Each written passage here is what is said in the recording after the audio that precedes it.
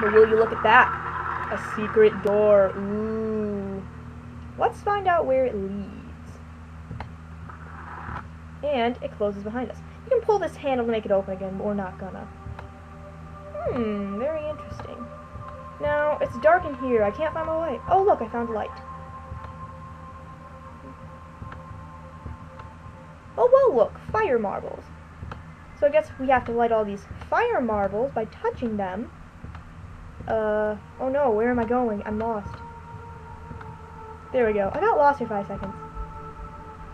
So by touching all these fire marbles, we find a way back. And that's where we're going to eventually have to go. You don't technically have to light every single one of these fire marbles, but it's a good idea.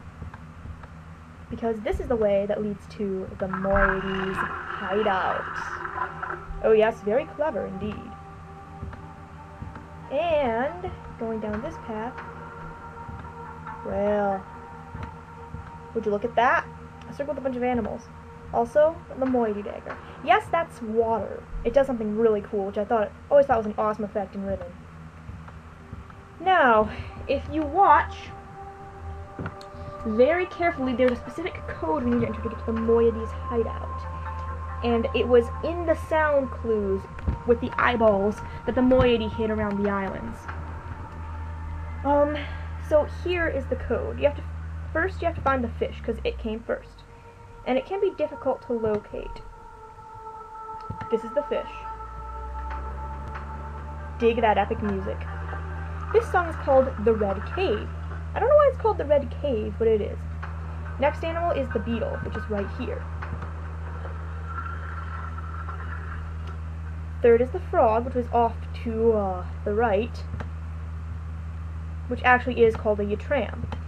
The word yatram came from a guy who was calling the Miller brothers to be their sound designer. And yatram is Marty backwards, and the guy's name was Marty. So, we have the frog. Now we have the sunner, which is this weird looking thing. And last but not least, we have the great work. The representative animals of Riven, all 5 of them. Now watch and learn. It's extremely cool for the show. The water becomes heated, I guess by that plate back there or something, and it spills into those channels. This is when I wish we had those 3D look-around effect that we have in Exile and Revelation, because it'd be so cool to watch it flow all the way to the back.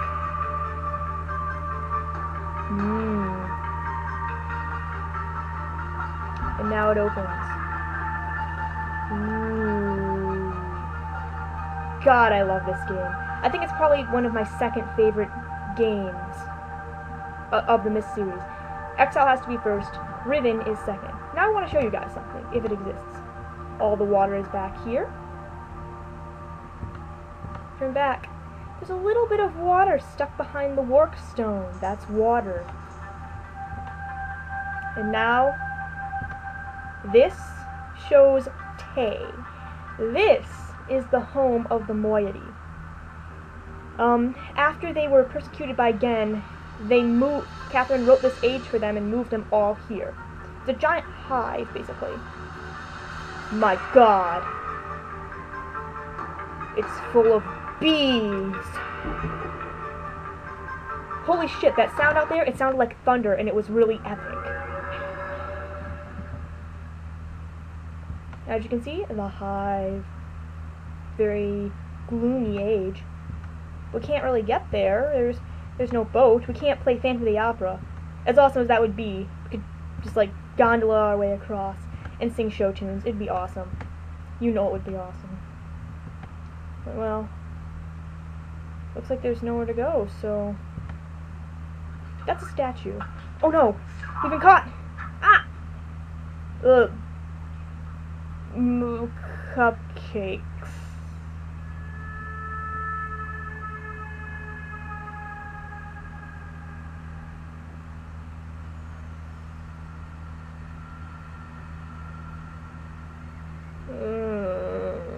Where am I? Where are we going? 5 more minutes, Ma. Huh? Killing info. Huh? I don't feel so good.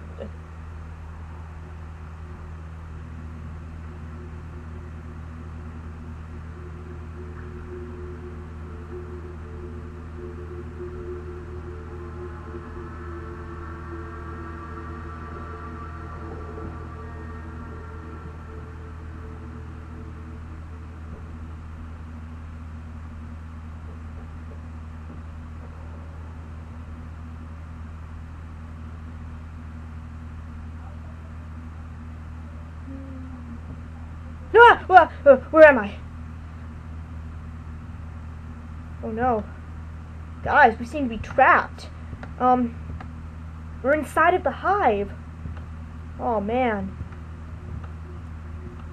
This bowl, this is one of the Rawa spider egg clues. Oh. Whew. Oh, what a trip, man. What a trip. Gah. Still a little shook up from whatever they hit us with. This is a nice little view out onto Moiety society. They all live in smaller huts inside of bigger huts, which is kind of cool. It kind of is reminiscent of the exile, the giant puffer spore trees in Mystery Exile in Narayan, which I'll point out later. You can see a guy go across in there. You can sometimes see people go here. Sometimes you'll see them go down here. And they're all dressed in that same clothing. Looks kind of cozy, actually. Giant tree full of, like, paper wasp nests. Guess it kind of reminds them of home.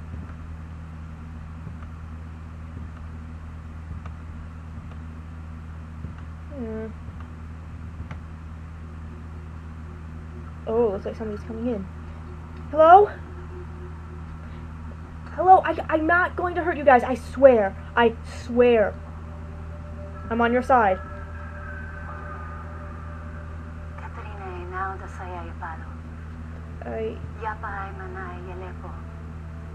I'm afraid I don't understand. I decide? Okay. Okay. I didn't understand what she wanted us to do, or what she was saying, but I think I understand what she wants us to do. It sounds like she said, you decide. This down here, this is Catherine's. This is the trap book. We are not going to touch this till we reach Gen, because it causes very fateful decisions to be made.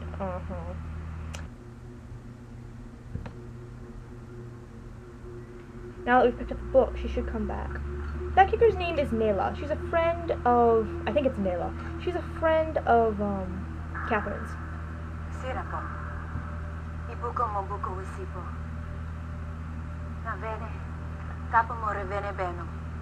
Huh? Now, Catherine,